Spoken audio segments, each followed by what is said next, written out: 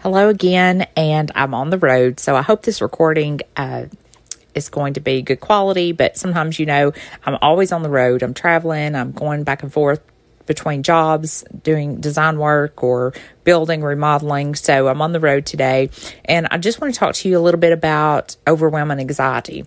These are two things that the Lord's put on my heart in the last couple of months, and actually 6, really. I've been studying this, so I just want to give you some quick tips and some inspiration and just kind of where I've been or where maybe I can communicate with you and maybe you're in that boat too. So hopefully we'll have a word for you today. So just take a listen.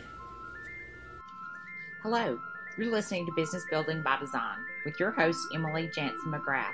I'm an entrepreneur, designer, mom, business coach, and lover of all things beautiful.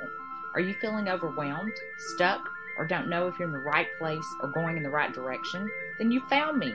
I'm here to help you with everyday struggles, business solutions, and so much more. If you're ready to find actionable solutions, laugh, and maybe on occasion have a good cry, then you've come to the right place. So sit back and relax or put your walking shoes on and let's go.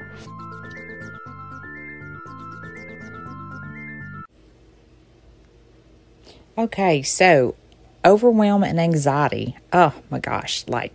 I know that every human being struggles with this, and some of us struggle with it more than others, but I know we've all been there, and we're usually just going in so many different directions. We're meeting ourselves coming and going. Maybe you're just experiencing difficult times or trials or tribulations. I've definitely been there, and I've been here for some time, and it can be very exhausting. And, I try to keep a positive attitude, and I have lots of faith, but still that self seeps in, and you start getting these, thoughts in your head, and you can't get out of your head with anxious thoughts and, is this going to work out, or is this going to happen? But maybe some of you are just struggling financially. Maybe your business isn't growing the way you'd wished, or you're just dealing with difficult clients or customers, or maybe you're just stressed because so many people are pulling at you and need you, but don't get discouraged. I know, especially you out there, you moms that have young children, you're probably running them to practice and running them to gymnastics and to band and to basketball and to piano lessons or wherever it is that you're going, Boy Scouts, Girl Scouts, whatever. But I've been there. I know. Listen, I had 3 boys, and we played every sport that there was, travel ball, school ball, everything. So don't get discouraged. Know that it's going to be okay. And God just keeps telling me over and over and over again. He keeps saying, consider it pure joy, my brothers and sisters, whenever you're faced with trials of many kinds, because you know that the testing of your faith produces perseverance. And that's James 1:2-3. And I keep hearing this over and over. And God keeps saying, I've got this and I've got you. He's got everything. He knows what we're going through. And, I talked a little bit about this in a previous podcast, but, boy, he must be growing me for something, because I know that with trials comes growth. So here I am persevering, considering it joy to be in my situation.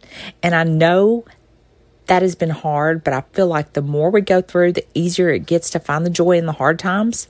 Maybe you've been through some hard times, and, maybe when you were younger, you were going through hard times and you felt like you let it consume you. Well, I feel like I'm at a point now that it doesn't consume me. I feel like I can take those thoughts, I can process them and say, okay, Emily, you're feeling anxious, or you've got this going on. But I feel like I'm always able to work through that. But the older you get, I think the more you learn to depend on the Lord, and I feel like it's easier to get through these moments and get through these trials and tribulations. So hang in there, know that He's growing you, and I can definitely look back at circumstances in my life and see where God has worked and where He was at work and has always had my best interest at heart. So I do this through journaling or just documenting things like by voice. But my encouragement to you is to hang on, It's maybe a bumpy ride, but know that God has got you right where he needs you to be. Let him work out your circumstances. Don't try to hurry them along. Smile and enjoy the process of growth, testing of your faith, persevering, and know that he is preparing you for something so much more. And again, he knows what you're going through. He loves you, and he has your best interest at heart. And I think sometimes we get caught up in thinking that we know what's good for us when he knows what's best for us. So again, just enjoy the ride. Don't hurry it along. Let him work. And, but you have to be in the game with God. So you have to be communicating. You have to be in your prayer, in your journal, in your quiet time, your meditation, whatever it is that you're going through on a day-to-day. And, you've got to be there in the good times too. You've got to be there when everything is going hunky-dory and everything is great. You've got to be walking with the Lord then too. So know that he's preparing you for so much more.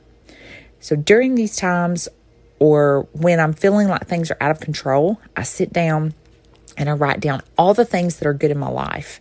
This really helps me. So if I start feeling just out of control or feeling just anxiety taking over, I just sit down and I write down all the things that are good right now, all the things that I have to be thankful for. It may just be that, I got to see my son, or yes, I had a good day, or maybe someone just sent me an inspiring text. But it may just be one little thing, minute thing, but that minute thing can totally change your demeanor. I can find comfort in this, and it helps me to see that things could be so much worse than what they are. And I say them aloud to myself, and I praise God for each one. So that is my encouragement to you, and also my suggestion. Take that, and just really think about the things that you do have. Yes, you may not have much money in the bank, but you do have money in the bank, right? It may just be $5, but you have money in the bank. Now, some of us, we have food on our table. We are so blessed, and we don't even realize it. So try to take that time to thank God for what you do have and praise him for each and every single thing. So I hope that's been an encouragement to you today. I hope that you've enjoyed this, and hopefully, I feel like maybe some of you could actually benefit from this. I hope so. But I hope you've enjoyed our show. I've really enjoyed these podcasts. I've enjoyed getting the reviews and talking to people that are listening. And it's so crazy that we're reaching people all over the world. To me, that just blows my mind. So I want to increase this and continue to reach out to others. So to help me do this, please leave a review. If you do that, that helps our rankings. That also helps us be seen more in the public eye. So if you have anything that you would like to say, please put it in a review. And if you'd like to hear us talk about anything, leave that for us as well. Or you can email us. And my email is emily@emilyjansenmcgrath.com. And that will be in the show notes. And I'd love to hear from you. I love to hear from our viewers or people that are listening, but also potential clients, because I am a business coach and I love to work with my clients. They're super awesome, and God has called each one to a specific purpose, and I love to help them get started in their business and watch them grow. So if you'd like to work with me as well, then you can email me there too. Okay. So Emily@emilyjansenmcgrath.com. And also, we have an email list once a week. If you'd like to be part of that, the link is in the show notes there too. So I hope you have a wonderful week, and I so enjoy this podcast, and I hope you are too. So I look forward to talking to you again soon. See ya.